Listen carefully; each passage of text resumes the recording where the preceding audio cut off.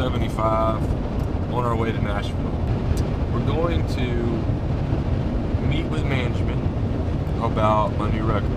And if I ain't country, well, I don't give a damn. My daddy taught me to be my own kind of man. He said, son, you don't have to go along with the crowd. Oh, so if I ain't country, well, I'm pretty freaking proud. Oh, I don't need their labels anyhow.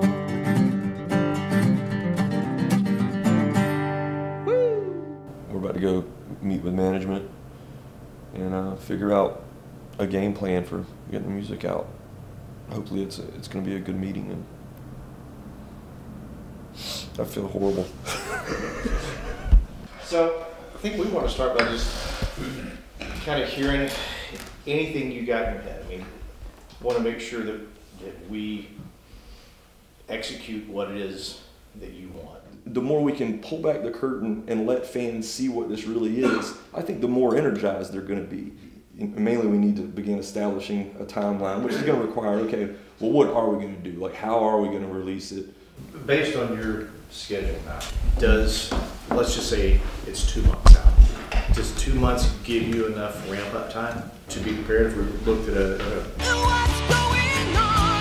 single release? Yeah, I think so. Yeah, I really love that. I love that you guys came back with it. The best song in the world. You know, as the one that we should lead with, because I do think it's like, you know, the first thing they hear is, hey, I know what you want to hear, but ain't what I'm going to sing. Yeah. I think it's like, yeah, wow, this guy doesn't give a f, does he? And I don't give a f. Hell yeah. To fill you guys in on our plan for releasing the new record. And don't get too excited, it's not that exciting.